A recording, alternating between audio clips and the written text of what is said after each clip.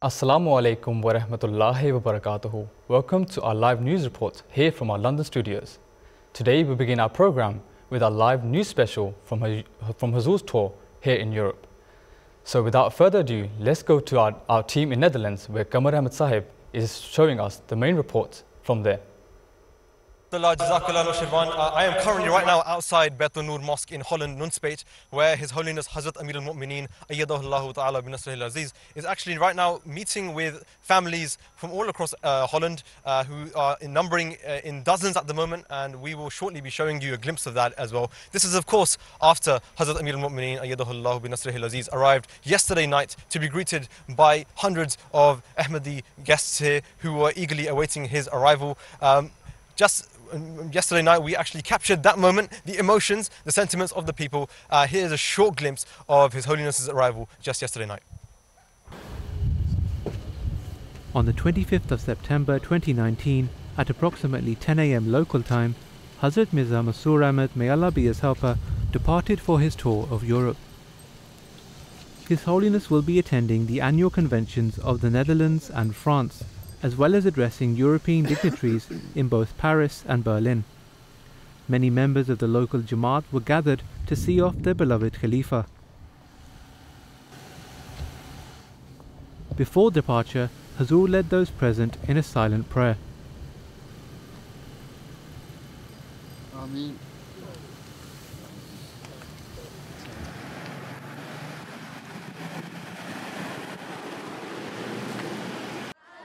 On the 25th of September 2019, at approximately 8 PM local time, His Holiness Hazrat Mirza Masroor Ahmad, may Allah be his helper, arrived in Nunspeet, the Netherlands.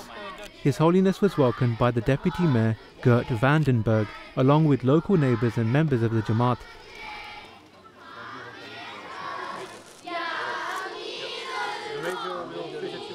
Following his arrival, Hazur led the Maghrib and Isha prayers at the Baitun Noor Mosque.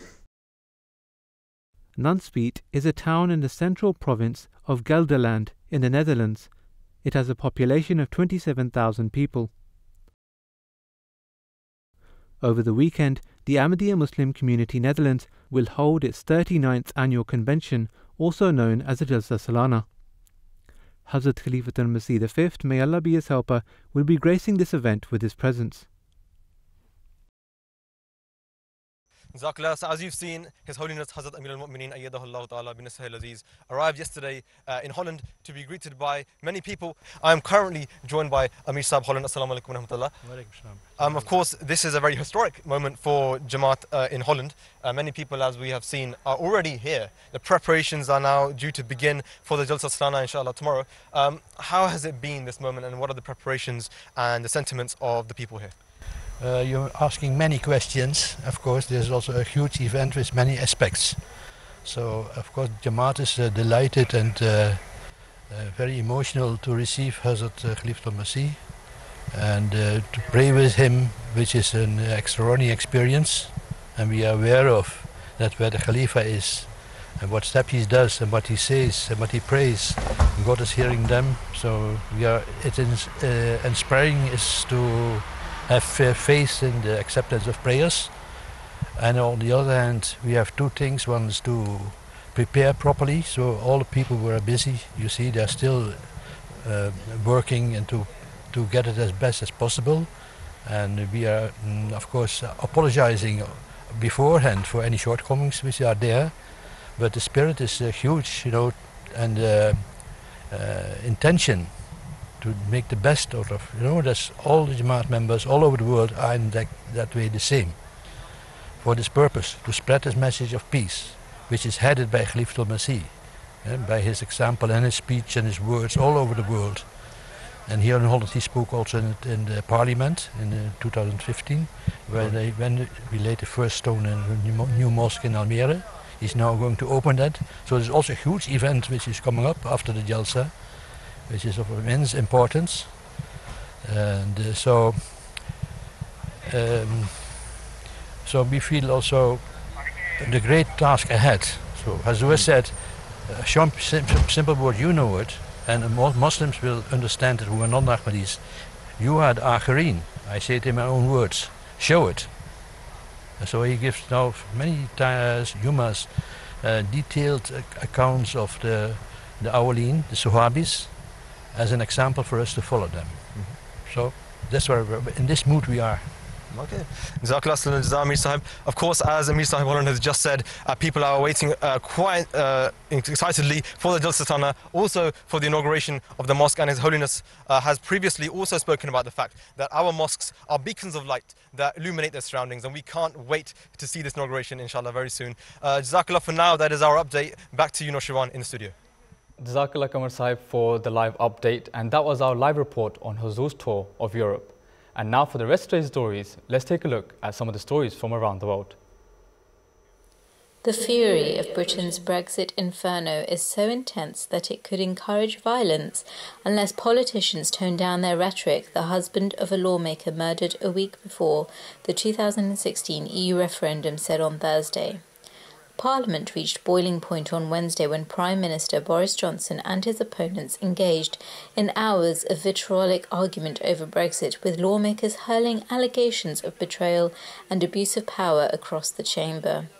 Joe Cox, a 41-year-old parliamentarian from the opposition Labour Party, was murdered on June 16, 2016 by Thomas Mair, a loner obsessed with Nazis and extreme right-wing ideology.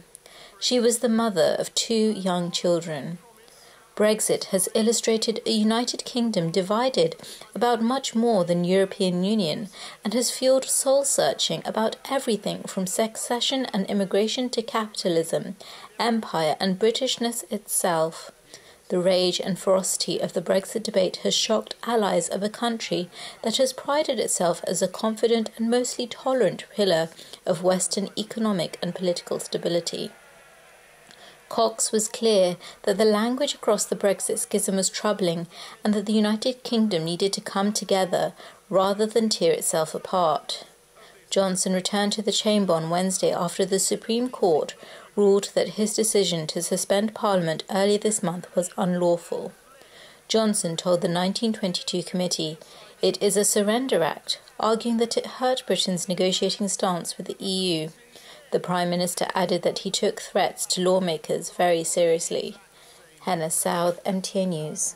President Donald Trump pressed Ukraine's leader to investigate Democratic presidential frontrunner Joe Biden in coordination with the U.S. Attorney General and Trump's personal lawyer, according to a summary of a telephone call released by the Trump administration on Wednesday.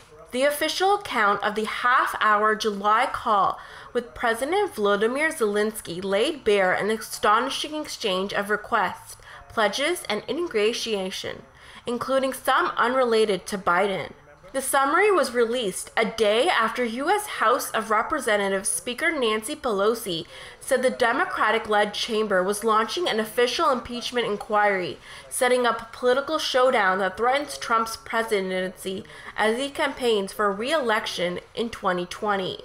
A Pelosi aide said that in 2 meetings with Democratic leaders on Wednesday, the Speaker suggested the possibility of making the inquiry narrowly focused on Trump and his dealings with Ukraine after months of House committee hearings on a range of other activities by the president. No final decisions were made, the aide said. The Washington Post first reported the possible strategy earlier on Wednesday. The inquiry could lead to articles of impeachment in the House that could trigger a trial in the Senate on whether to remove Trump from office. The call occurred after Trump had ordered a freeze of nearly $400 million in American aid to Ukraine, which the administration only later released. The controversy arose after a whistleblower from within the U.S. intelligence community brought a complaint relating to Trump's conversation with Zelensky. Trump has repeatedly suggested wrongdoing by Biden and his son, but has offered no evidence to back up the assertion. The Justice Department said Barr would not recuse himself from Ukraine-related investigations despite Democratic demands. Anila Khan, MT News.